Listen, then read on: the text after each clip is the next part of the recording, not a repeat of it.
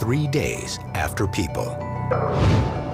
275 miles south of El Paso, Texas, this mountain in Mexico's Chihuahuan Desert conceals a secret.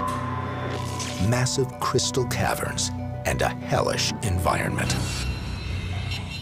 With the temperature here reaching nearly 130 degrees and humidity approaching 100%, humans couldn't survive here for more than 15 minutes without special chilled suits that looked like something astronauts would wear.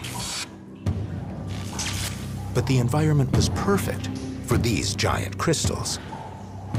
Many more than 30 feet long and 500,000 years old. Some weigh more than 55 tons.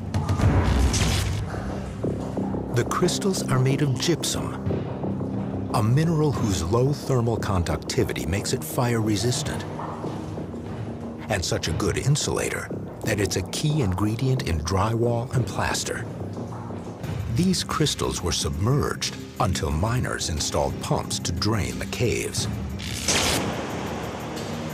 To keep the caverns clear for mining, those pumps removed 22,000 gallons of water from the cave every minute of the day.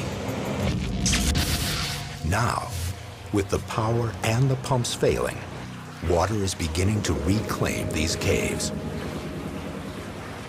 As the water rises, will these spectacular natural wonders be dissolved away?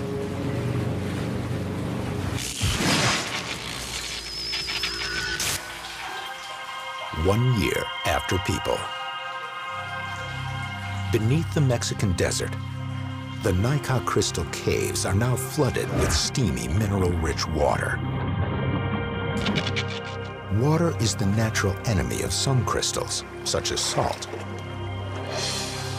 But here, along with heat and a mineral called anhydrite, water is required for these 55-ton crystals to grow. If after people, the pumps were to die out, you were no longer pumping water, then those mines would fill up again.